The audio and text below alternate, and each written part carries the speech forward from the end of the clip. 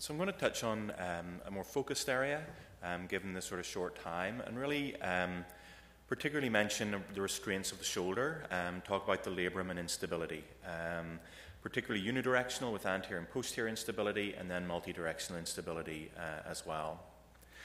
And the shoulder is such a complicated joint. It's got the greatest range of motion, really, of any joint in the body, and it's tremendously versatile, but that mobility comes really at the expense of stability. And its stability is dependent on this dynamic, static and dynamic restraints of the joint. And any injury that disturbs that balance, be it to the muscles, be it to the labrum, be it to the bony glenoid, can lead to biomechanical changes and lead to instability ultimately. These can be quite poorly localized with pain and weakness, but popping, catching, grinding, or ultimately dislocations are all things that we see with instability. And really, when we're thinking of the shoulder, the active restraints would be the cuff. The passive restraints are going to be the bony congruity, of which there isn't much in the shoulder, and then the labrocapsular complex, so really the labrum and the glenohumeral ligaments surrounding it. The labrum itself, here we're looking really from posterior to anterior. This is the biceps labral complex coming in here at the superior aspect of the labrum. And the labrum is just like a little rolled up piece of plasticine that's around the glenoid, and it deepens the glenoid fossa, and it helps form a pressure seal with the humeral head onto the glenoid. So it helps with the stability of the joint. And it's the primary attachment of the biceps, long-headed biceps, and the glenohumeral ligaments. Personally, in our practice, we do MR arthrography for these, and we find that it's very well seen on MR arthrography, and the labrum should be a nice low-signal triangle on all MR sequences. The glenohumeral ligaments, really, to me, the superior and the middle glenohumeral ligaments are just really there to confuse you, and it's really the anterior band of inferior glenohumeral ligament is the most important for stability. And ultimately, these are just condensations or thickening of the joint capsule. But really, it's this anterior aspect of the the inferior glenohumeral ligament that's the most important. And we can see here, whenever the shoulder is in neutral, this is quite lax. And whenever you externally rotate and abduct the shoulder, it forms this tight hammock that resists anterior dislocation of the humeral head. Whenever we think about instability, you can think of it all the way from this sort of unidirectional instability, which tends to be traumatic with a dislocation, all the way through to sort of atraumatic, someone that has a very lax joint just to start with. And what we're trying to do on MR is define any lesions that are the cause of the instability. The traumatic is probably the one we see more of with anterior shoulder dislocation, so I'm going to talk about it in a bit more depth. And so this is usually a traumatic anterior dislocation, and it's sort of 95 to 97% of all shoulder dislocations, and classically it's external rotation and abduction.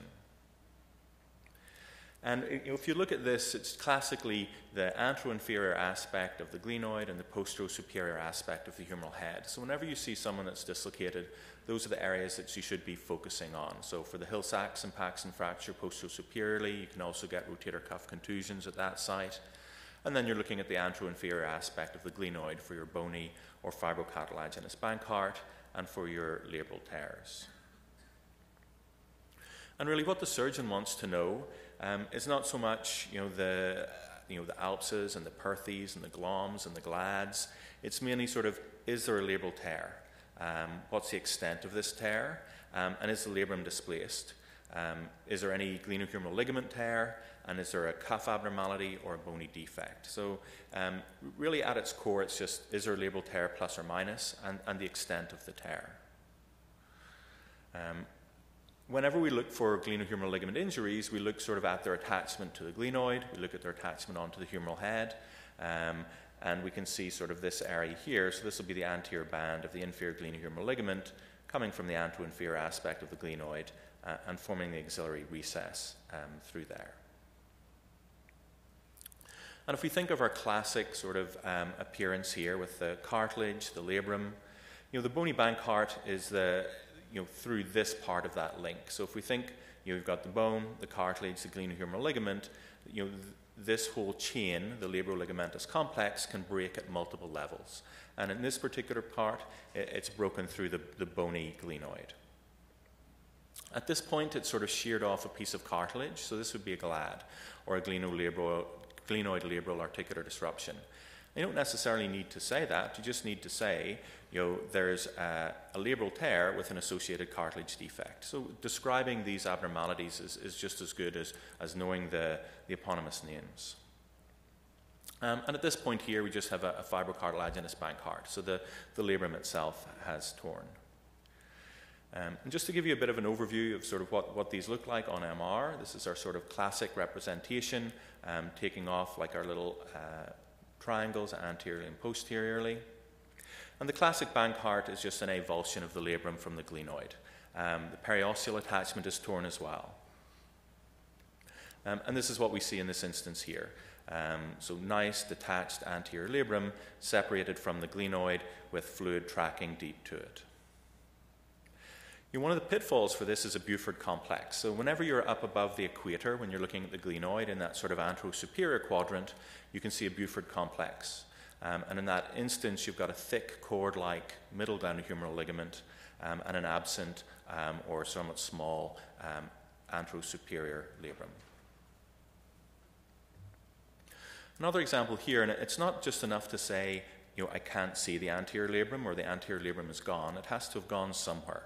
And a good way to find it is to follow this anterior band of inferior glenohumeral ligament or the capsule. And as we come through, we can see this area here of increased soft tissue, and this is the displaced labrum that we're seeing in this sort of antero-inferior quadrant through there. So whenever we see these bank hearts, we want to give sort of a rough idea of where this tear is from and to. Does it extend posteriorly? Does it extend up through a slap tear? Does it extend into the biceps anchor? And this is really important for the orthopedic surgeon to plan what portals they're going to use to know how long the surgery is going to take. Perthes is again a labral tear, but in this time the periosteal attachment for the labrum is still intact. Sometimes a neighbor view can help see these, but we can see them quite nicely on regular MR as well. And here we can see this nice periosteal sleeve that's attaching the labrum. But again, gadolinium is tracking deep to the labrum and into the base of that periosteal sleeve. The ALPSA in this particular instance can then displace. So once you go sort of a Perthes is like an undisplaced ALPSA. So in this instance here, you've got a periosteal sleeve that's still intact, but the labrum is displaced. And what these can do is ultimately scar down onto the medial aspect of the humeral head here. And it's important for the surgeon to know this as well, because it's important that they then can go in and release that scarred down labrum. Another example here, we don't see a nice normal triangle here anteriorly in relation to the glenoid, and we can follow again the glenohumeral ligament through here, and we see this sort of balled up area of displaced labrum just adjacent to the medial aspect of the neck of the glenoid. So this presence of this ALPSA is very important, as I mentioned, because the surgeon has to decide how they're going to do the arthroscopy and what portals they're going to use, and it's going to take a long time to sort of unstick that scarred down bank heart until it comes up into its regular position.